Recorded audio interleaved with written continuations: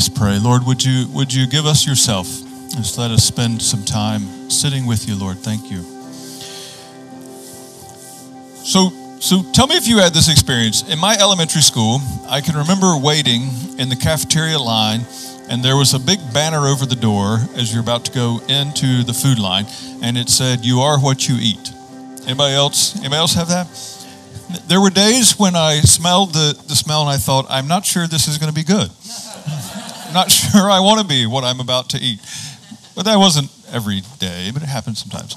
So, you are what you eat was a little concept that the German materialist, read as in not Christian, decidedly anti-Christian philosopher, Feuerbach's, that he used. He said the human being is simply what we eat.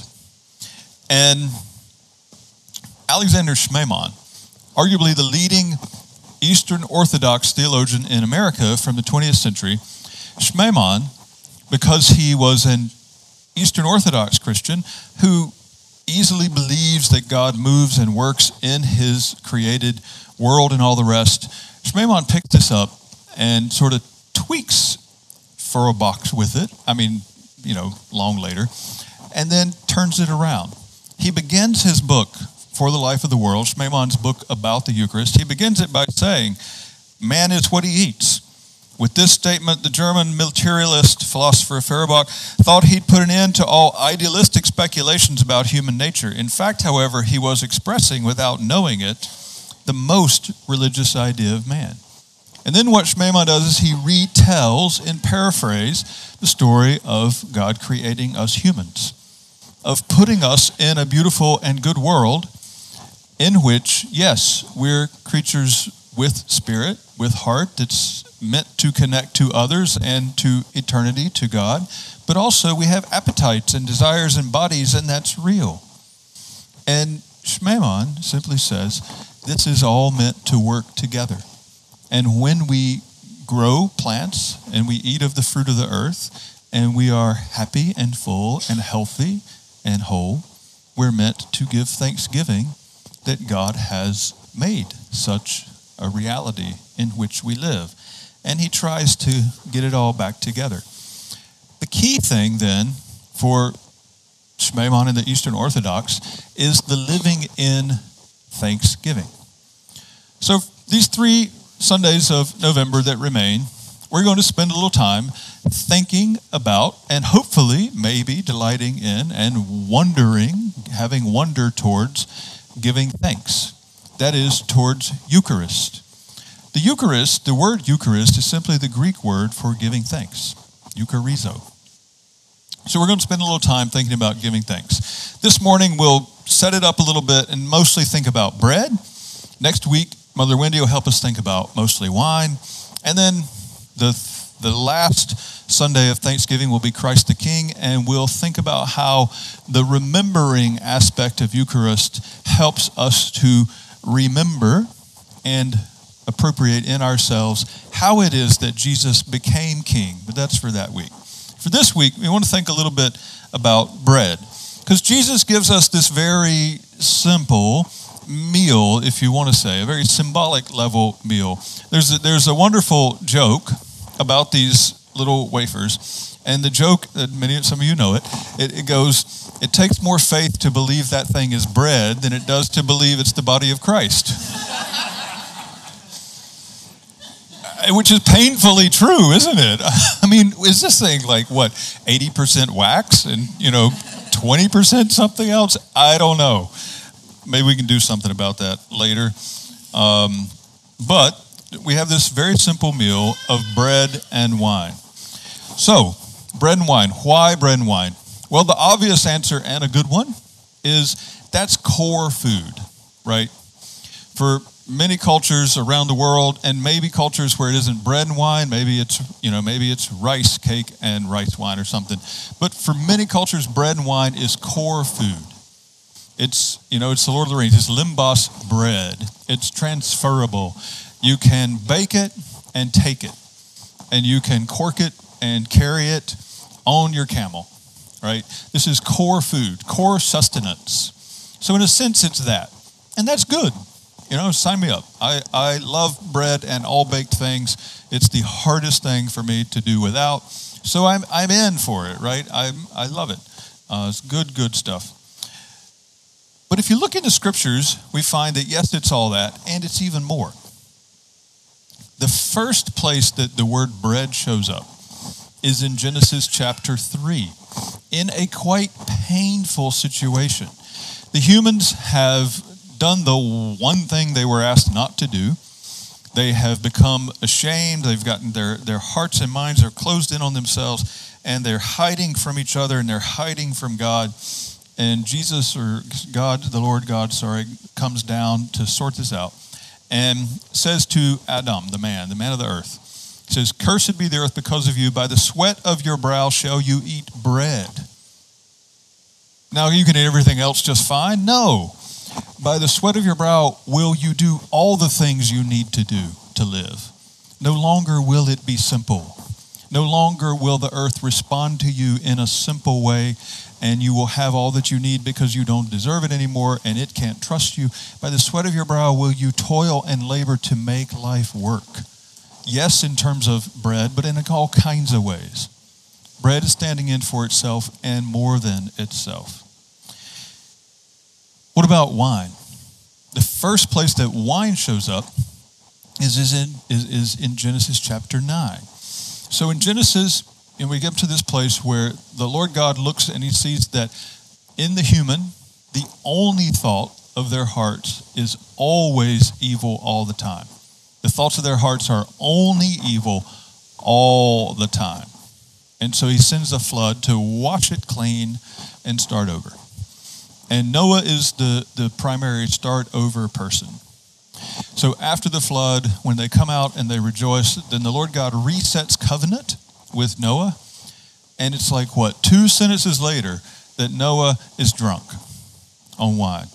And that leads to trouble. And that leads to a division in the happiness of that new covenant that's been created. Wine. Standing in for trouble, causing, in a sense, trouble, again, in a crucially important moment. Bread and wine, they speak of more than themselves. In a happier way, they continue to speak of more than themselves.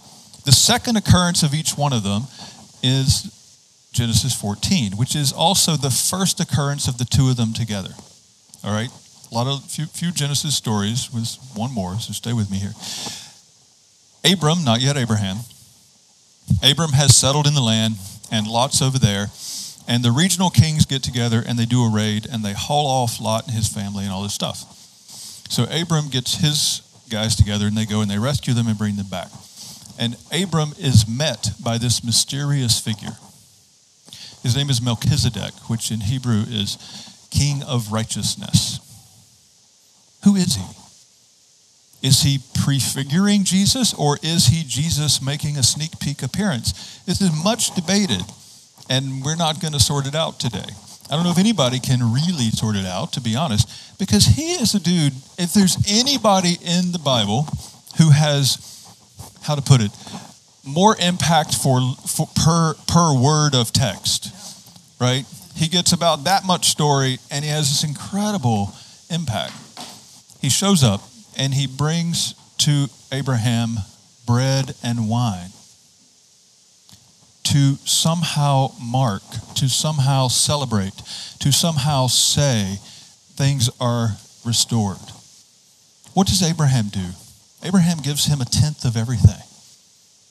So there's something hugely important going on here.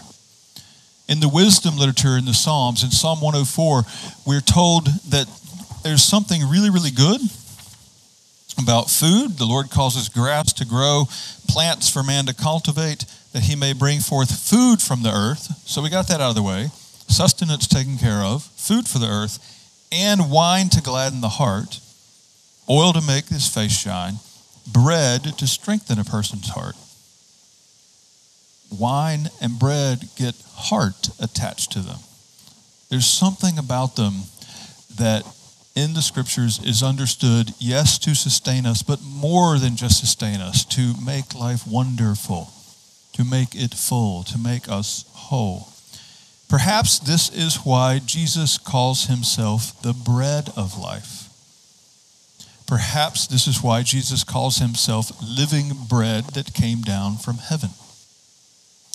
So our gospel this morning in John chapter 6 is the moment, the single moment in the Gospels when Jesus is willing to let them all walk. Right? He offends them. He's honest with them to the point that they get offended. He says, you've all just flocked around to me because I gave you some free lunch. And there's more than that going on here. And he knows that he's going to die. And he knows that he's going to ask them to commit to following him, which is going to be difficult. And they all say, okay, what's that about? You're saying we're only here because we got a free lunch. And he says, you're going to have to eat my body. And they say, whoa, that's a bit much. And they all start to argue with him. It's this really intense argument that happens. Jesus does not make it easier on them in that moment, right? In other words, this is important to Jesus. Whatever it is he's after is important here. He chooses to use the more difficult words of the words he might use. He uses a verb that's actually trogo. Do you hear that? It's almost onomatopoeic, visceral, right? You're going to have to chew on me. And they're like, okay, that's gross. Really, he's purposely pushing this on them. This is real. You're going to have to get me into you and take my sacrifice seriously. And Jesus, in that moment, says, I'm the life that came down from heaven. And we need that. We need an infusion, if you will, or an ingestion, if you will, getting into the core depths of who we are, of life that we can't produce for ourselves, that came down from heaven and gives it to ourselves as gift, that gets into our full system, every system and the wholeness of who we are. And Jesus, having incarnated himself, is part of, the biome and the stuff. And he's got a body that, that has where skin dies on the edge and sloughs off, and where he's 69% water or whatever, and all that stuff of life. He's mushed himself into that. He's woven himself into that. So he's extending that to say, eat this bread, drink this cup, and yes, you remember me, and also more than just remember me. You bring me into yourself, and you bring this life into yourself. And whereas bread has stood for sustenance and more than sustenance, and whereas it was present at the moment where everything crashed, and it stood for the difficulties and challenges and pains of all aspects of life, so now Jesus, as the living bread, says, I'm bringing renewal and redemption and new life at the same depth. Yeah, it's about sustenance. It's about more than sustenance. It's about inner life and change and all aspects of life, and having my life in yourself. Augustine put it in a beautiful way. He said, when we come forward to receive the body of Christ, we become the body of Christ. We already are, but you get the point. It's a lovely image. When we come forward to receive the body of Christ, by having the body of Christ in us, we are what we eat. Shmeiman says, yeah, we are, aren't we? So we eat the body of Christ and we become the body of Christ. When we come together, when we pronounce things, agree together, speak together, pray together, in humility, all come to the same table, partake, then we realize that we are the body of Christ. And when we come with our hands open, we are saying, there's nothing I could pay for this gift. There's no way I could pay enough for this gift. But also when we come with our hands open, we're also saying, you gave yourself for me. I offer myself to you. and we become the body of Christ. So Shmemon was quite clever to turn that around. Say, we are what we eat. A lot of times when you talk about Eucharist, people get nervous because they're afraid you're going to argue about, is it transubstantiation or consubstantiation or this substantiation or that substantiation? And half the people in the room, I don't even know what substantiation is. And what we're saying here is just thank you, Lord, that there is substantiation. Thank you that you became incarnate. Thank you that you took on flesh, became substance, offered yourself for the life of the world, and offer yourself to us. So let's just take a moment, take a breath, and invite you just to settle in your own heart and mind with the Lord. And Eucharist comes from the Greek verb eucharizo. Eucharizo simply means I give thanks. So in your own heart and mind, just say eucharizo to the Lord. Just say, Lord, I give you thanks.